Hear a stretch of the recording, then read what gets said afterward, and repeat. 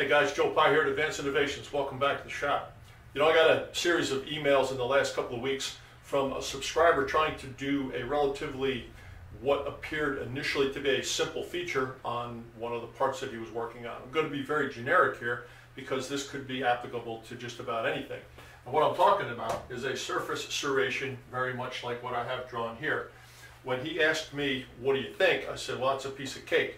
Tilt the head on your machine and just move the table in the x-axis and keep the quill set where it is, and you're going to have a very symmetrical pattern. That's what you're going to come up with. Well, I got a text message back, an email actually, that said, sorry about that, I can't because the head on my mill doesn't move. It's stationary. And I have found out that when I get to the end of my stair step, the stair step is digging into the part and it doesn't look anything like what I want it to look like.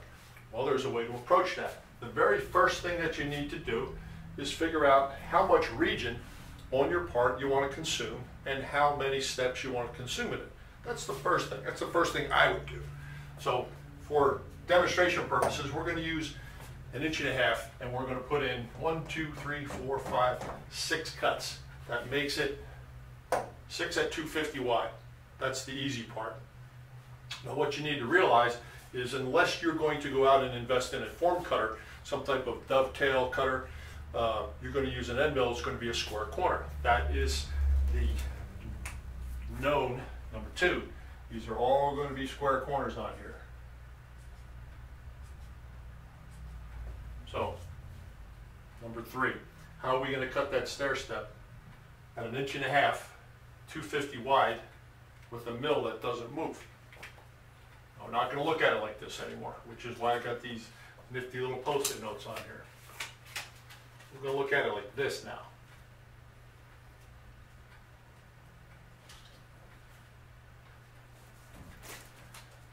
And I think you can see now that this is no longer 1.5 inches long. The resultant feature will be 1.5 inches long, but we are no longer looking at 1.5 inches worth of linear movement. The stair steps are not 250 wide anymore because our 250 dimension is right here. So now we have a triangle that we need to figure out. And I can tell you that it's a lot easier if you know basically what angle you want that to be versus what depth you want that to be, because figuring this out based on the depth without having an angle, well, that gets a whole lot more difficult than just saying, okay, well, we're going to use 20 degrees. Call it 20 degrees. Here's our triangle.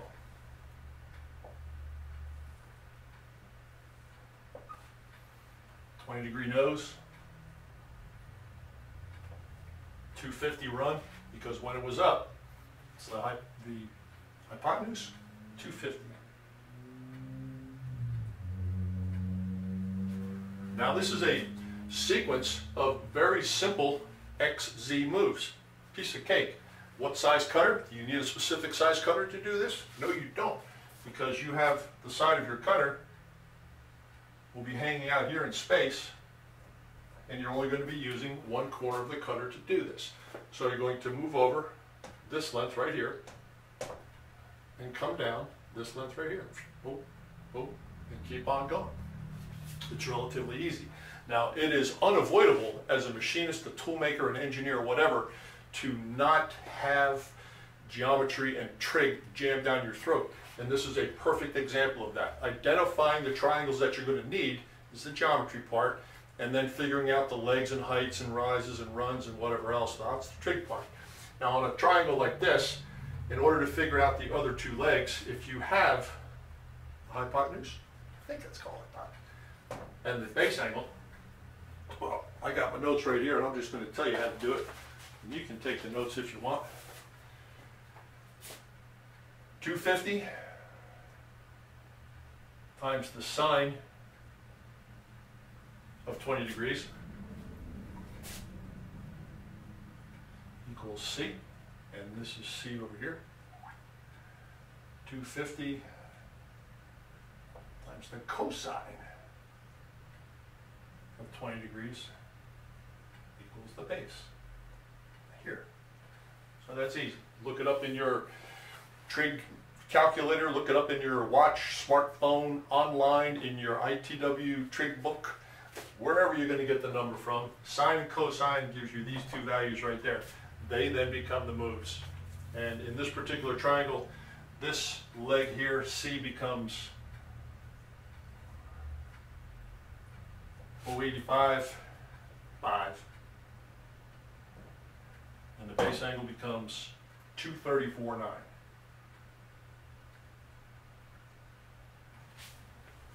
I'm going to go out in the shop, I'm going to grab a piece of 1-inch square aluminum, going to put a 20-degree angle block underneath it, and I'm going to make this in a matter of minutes using those values.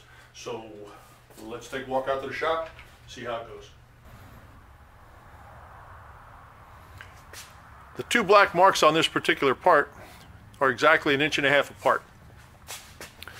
This is positioned in my vise with a 20-degree gauge block underneath. You can see that it's same.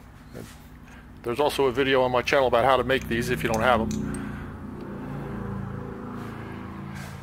Now the one thing you don't want to do is just start doing this blindly and end up with a feature on your part that you really weren't looking for. So what I have in my collet right now is a 375 gauge pin. And it's a 375 gauge pin because I'm going to use a 375 cutter. I'm going to bring this gauge pin down, and I'm going to visually align this pin so that it's right on the edge of this black line.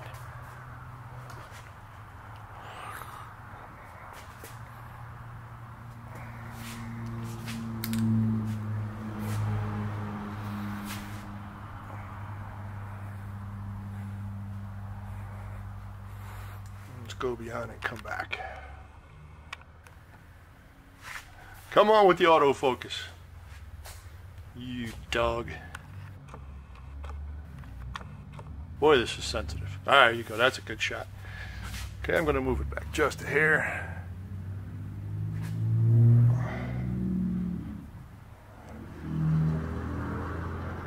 Let's call that 0. Right now is where you zero your dial, zero your digital, do whatever you need to do, but that is going to be the inside edge of your very first step.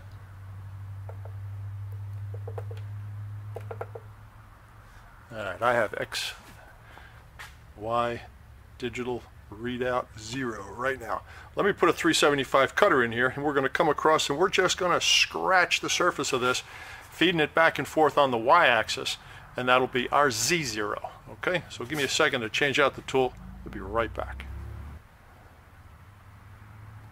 Alright, we have a 3/8 end mill, 2 flute, and I am going to run this back and forth.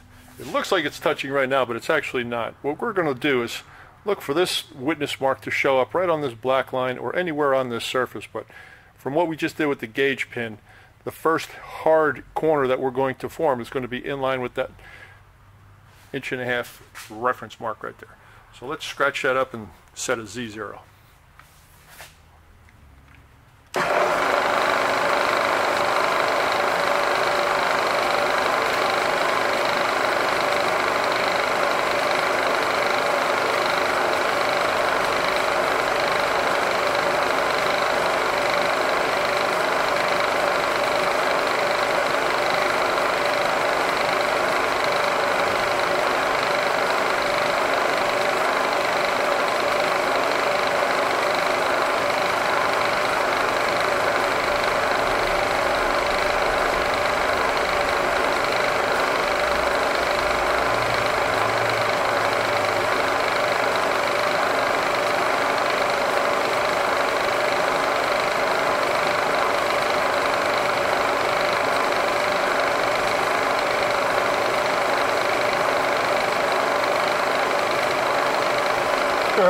Sometime today. Alright, here we go.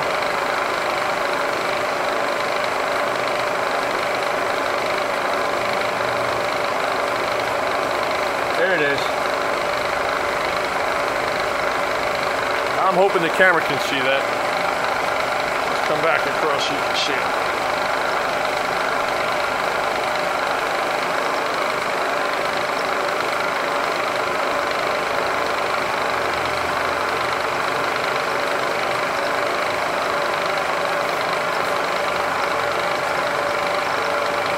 I am now going to shift my table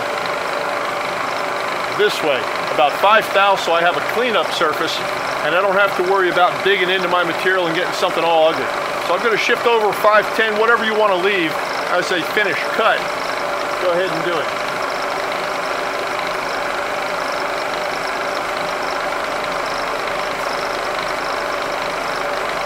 Now I'm going to bring the table up 85 thou at a time as I move over.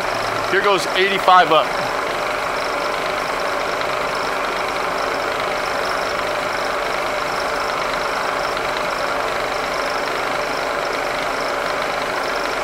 Let's make it 80.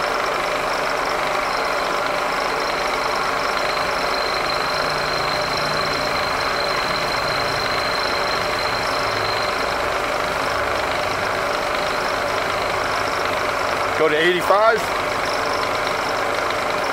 and bring the table back this way to the 0 that you normally had, so you have a nice surface to register on.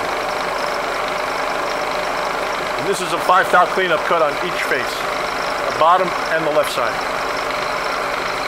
Fine cut.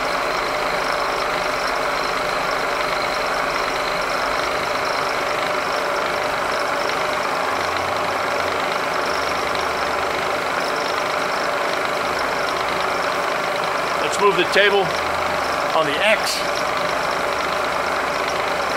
The 234 that was on the board.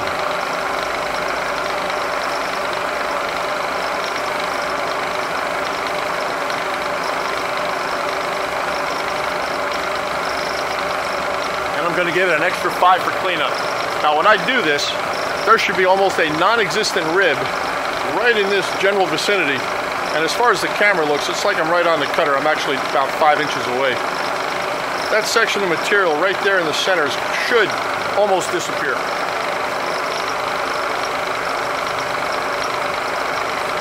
Let's try again.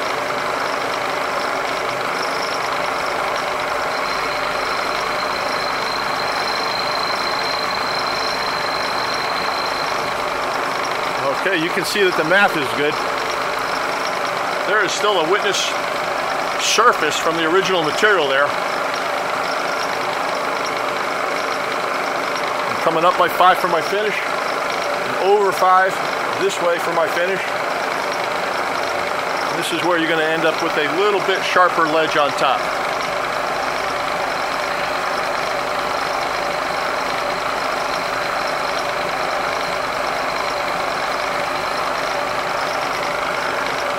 Now when you're doing this, after you've done your math, just make sure that your end mill that you're using is larger in diameter than the calculated size of the land that you want to cut, and you should be fine.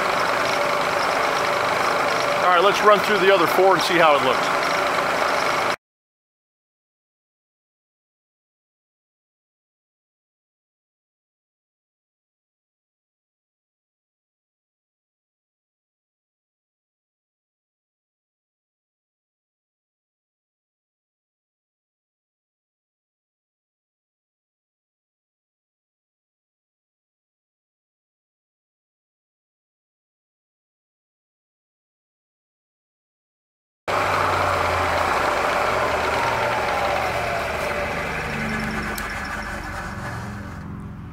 All right, let's pop that out of there, lay a scale on it, and compare it to the required features. See how we did.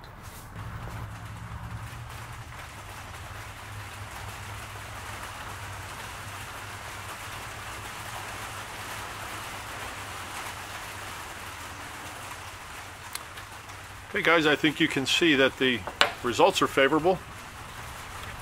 Let's see dimensionally how it came out.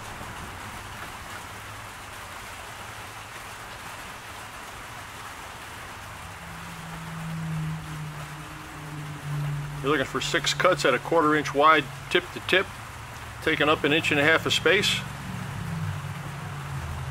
I would say that's close enough to argue. Now intentionally I cut one tooth without leaving the 5 thou on the x-axis for cleanup. Let's see if you can tell which one it is. I think it's pretty obvious. Right there in the center. This is a 5 thou left on the bottom for facing, and 5 thou was not left on that for cleanup. So you can see the difference. It's only 5/1000 of an inch, but it sure makes a difference.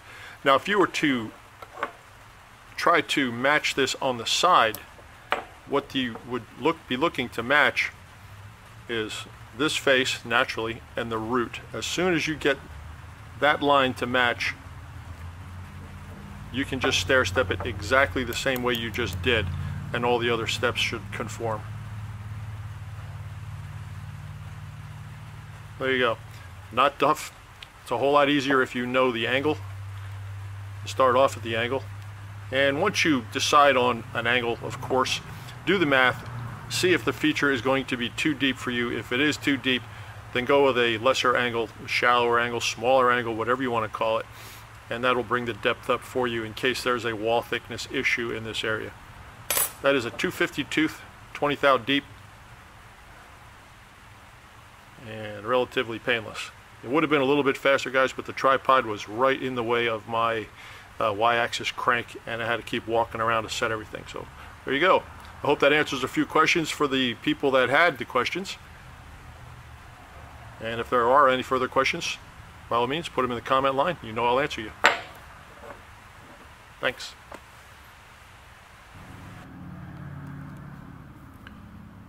Okay guys, off camera I took the liberty of finishing up the other side just because I wanted to try it. And it is the very first cut that proves to be the most difficult.